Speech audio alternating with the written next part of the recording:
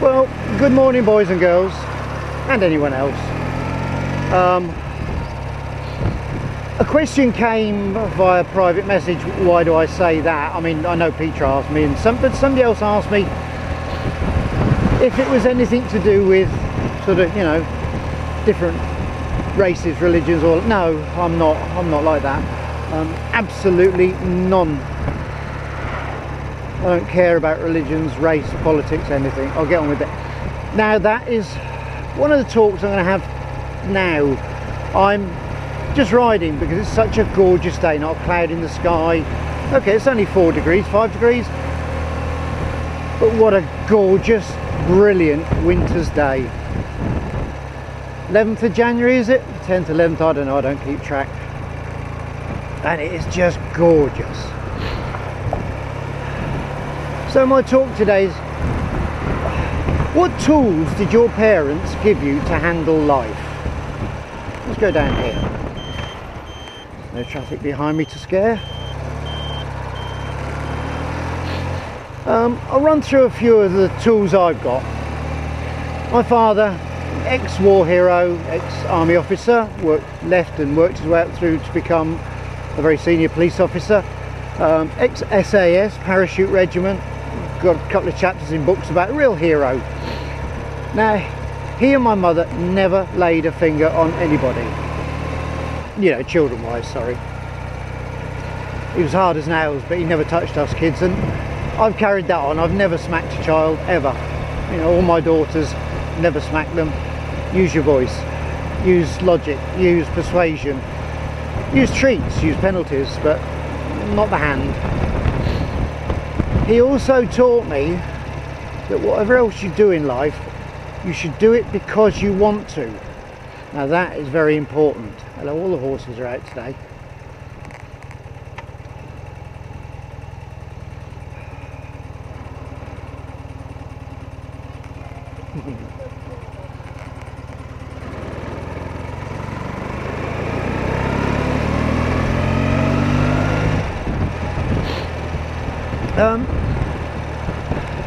Whatever I do, he said, I don't care whether you're sweeping roads,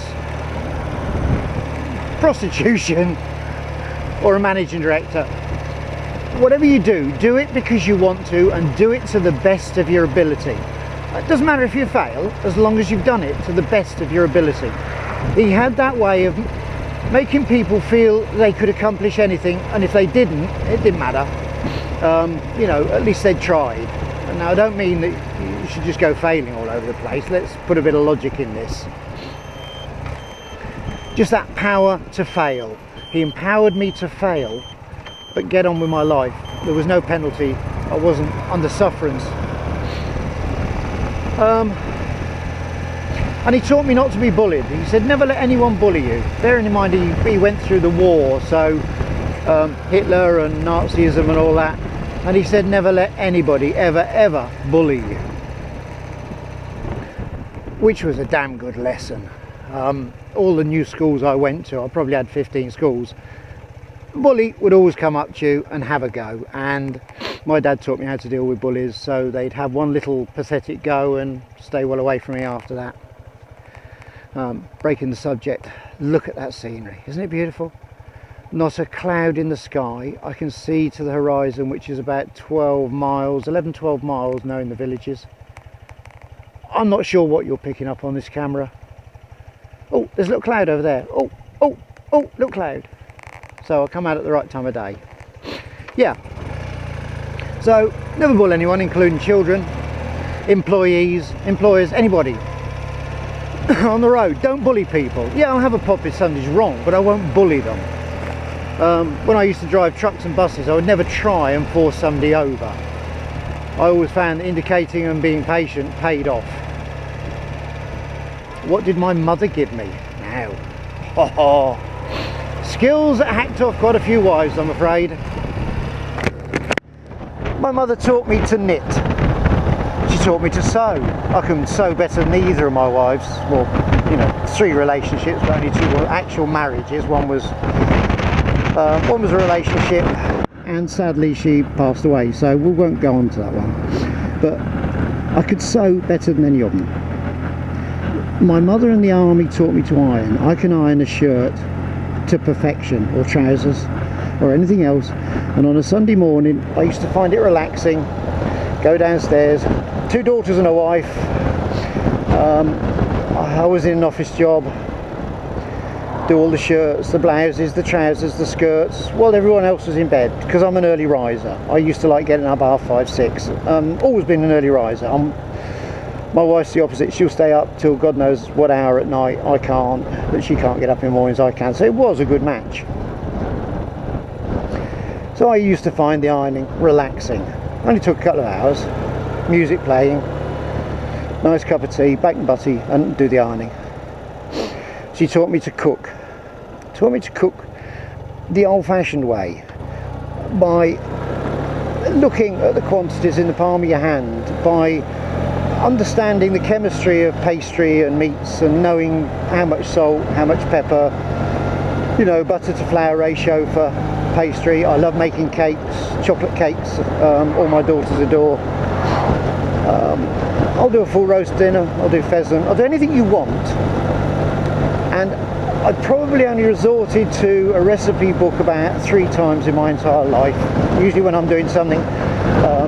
One Christmas I was doing 3 bird roast and suckling pig, and I needed to use the oven for both lots, and I wanted to balance temperatures, because getting suckling pig and the crackling right can be quite difficult. And again, 3 bird roast, you want to make sure it's cooked all the way through. So she taught me to cook. She taught me to mingle with people, because we travelled different countries, different towns, and she taught me to explore. If we were somewhere new, even as a little kid of 8,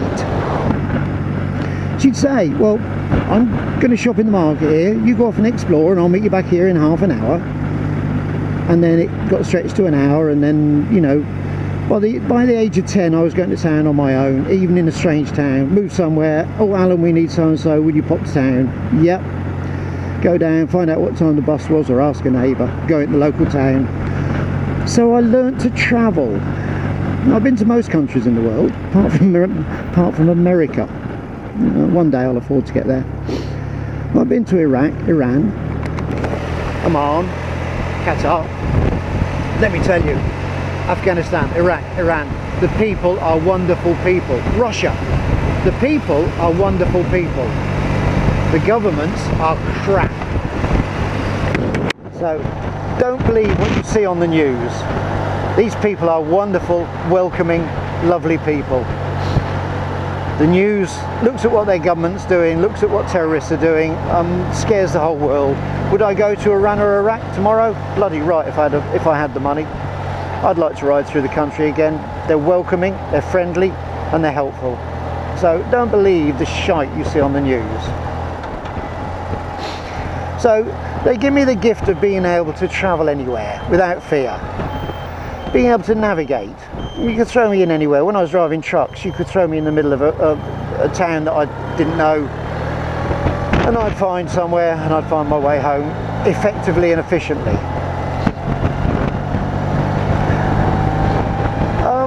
Parents are wonderful things, but they can also be a nightmare. I have a friend, very close friend, parents were a nightmare. Mother was an alcoholic, father was abusive. He grew up to be a wonderful lad, magnificent man, you know, somebody you can trust, somebody you go to for help. Despite, now I also know a young girl, despite having horrendous abusive parents, she grew up to be an outstanding young lady. So, you know, do our parents reflect on us? Me, yes, I'm like my father because I want to be like my father. He was inspirational.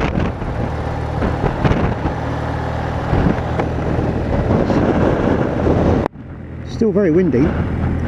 He knew when to be hard, and he could be hard. As I say, ex-SAS, ex-paratrooper. He could be hard. But he knew when to be soft, and he loved children. He just loved children. Didn't matter what you did. When he was a policeman, didn't matter what a child did. He would explain to the parents what they were doing wrong. And I think I picked a little bit of that up when I used to do parish hall inquiries, and you catch a lad, bit of petty theft or shoplifting or something, they had to appear with their parents. I would lecture the parents. I'd leave the kid alone, because it's usually the upbringing from the parents. So here we are in bird paradise again.